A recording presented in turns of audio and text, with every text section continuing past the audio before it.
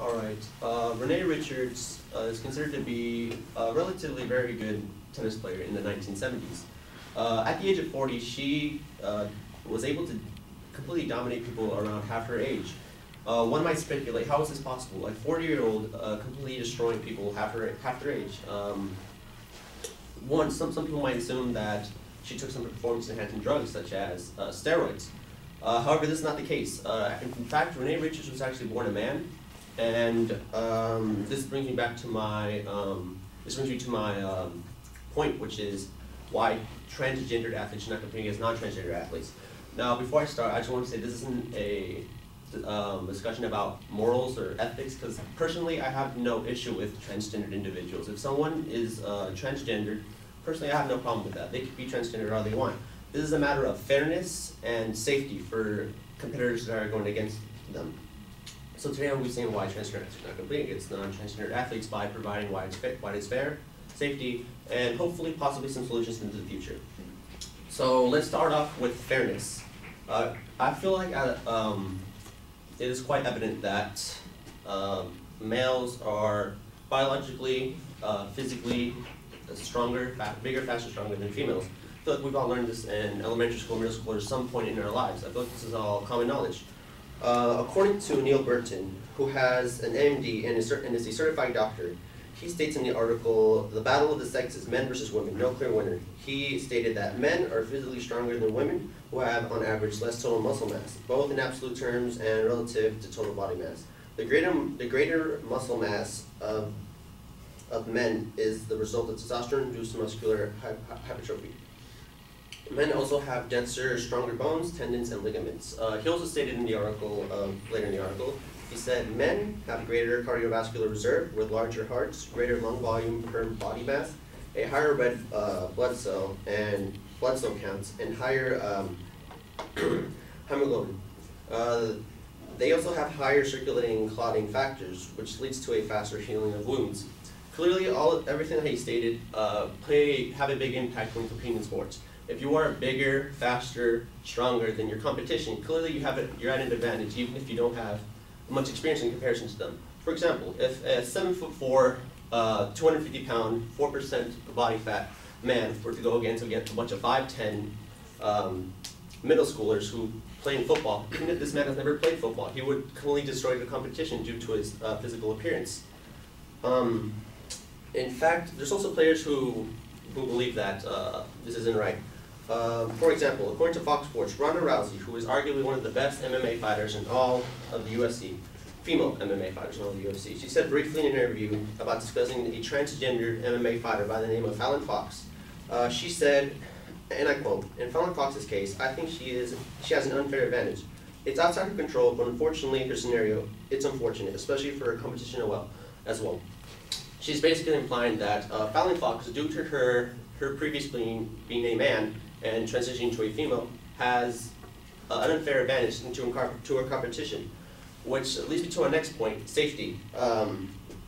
According to Fox Sports, Tamika Bretz, a female MMA fighter who happened to go against Fallon Fox, said, and I quote, "I fought a lot of women and have never felt the strength that I felt in a fight as I did that night. I can't answer whether it's because she was born a man or not, because I'm not a doctor. I can only say I've never felt so overpowered in my entire life, and I am abnormally strong woman in my own right." Tamika Fox is an outlier. She's relatively stronger, as she admitted. However, even going against someone who used to be a man completely overpowered her, which leads me to safety. Tamika Fox has been conditioned to go against female fighters throughout her career. So now she's going against someone by the name of Fallon Fox. Maybe she just isn't ready for this hit. Since Fallon Fox hits stronger than anyone she has ever gotten hit, a hit to the head could not only cause concussion, but even death, since she is not physically ready to take a hit, such as Fallon Fox could do. This brings me to my third reason, a possible solution. Personally, I don't think there is a solution, since in a perfect world, I would say just create an all-transgender league, which frankly, I don't think that's possible, since we live in a world where people would get mad over alienating groups and categorizing into a certain category. Also, how many transgendered athletes do you think there are in this world? Not very many. So that's the only solution I can think of as of right now. Frankly, I don't think there is a solution. Hopefully in the future there could be a solution, but as of right now, I really don't think there is one. It really does shame me, not shame me, saddens me because you have one side where these individuals who want to be transgendered, they also want to compete against others. And you have this other side that believe it isn't fair and it isn't safe. So, excuse me. So, in conclusion, transgender athletes and non-transgender should not compete against one another, simply because it isn't fair, it isn't safe, and sadly there isn't a solution to this problem. And I really hope there is. So for all the Fallon Foxes and all the Renee Richards, I really wish there was a solution to this problem, but there sadly isn't. Thank you.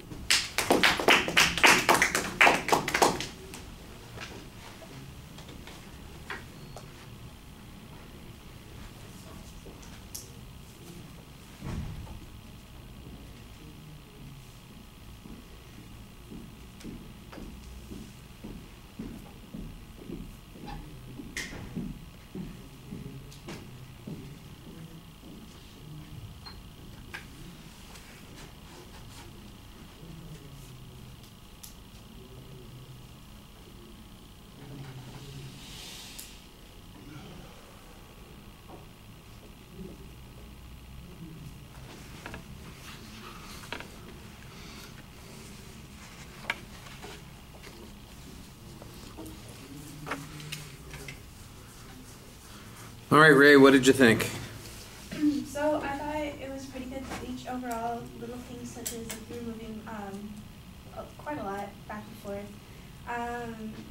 Just might want to work on your anxiety a little, yeah. You had a really nice preview in the very beginning.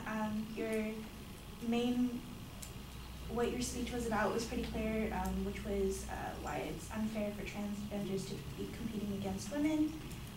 You had your three sources, which were Neil Burton, Fox Sports for Ronda Rousey, and then Tamika Fox for safety, unfair advantages, and because men are physically stronger, which were very good points. So your entire speech was pretty clear. I thought it was pretty good.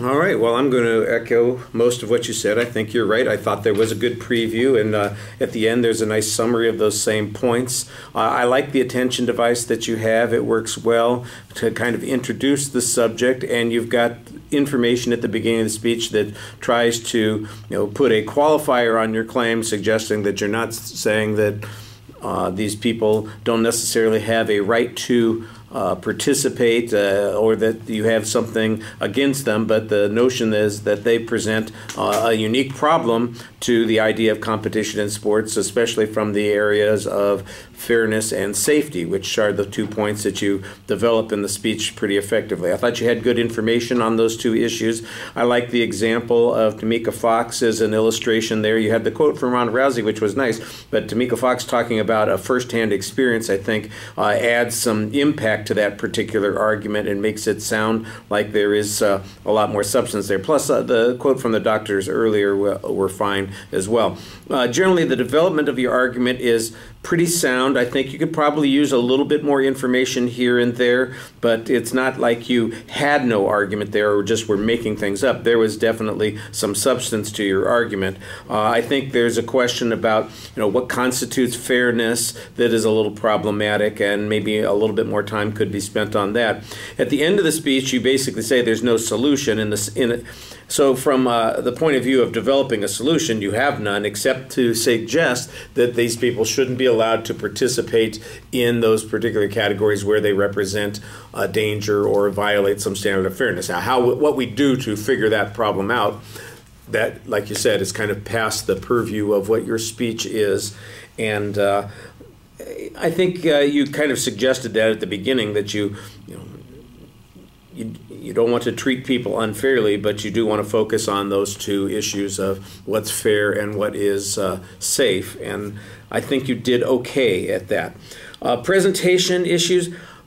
If I'm listening to you, you sound so much better than you've sounded in other speeches. You sound more engaged, and you're a little bit more confident, and you're animated when you're speaking to us. It's not just reading, and it's not just going through the motions. You sound like you want us to share your point of view on this. So I thought that looked or sounded very good. Visually, like from the waist up, same sort of thing. I think you seem engaged with your hands and your facial expressions. You look at us pretty regularly, even though you have a few notes in your hand that you're not really overly dependent on them.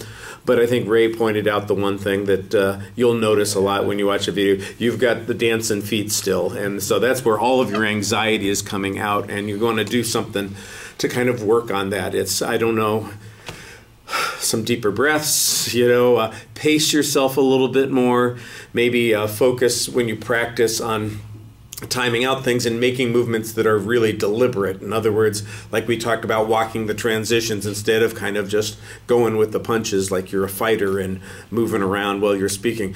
Plant yourself in a particular spot, anticipate the spot when you're going to deliberately move, and then make that move, and maybe let a little energy out there when you're doing that.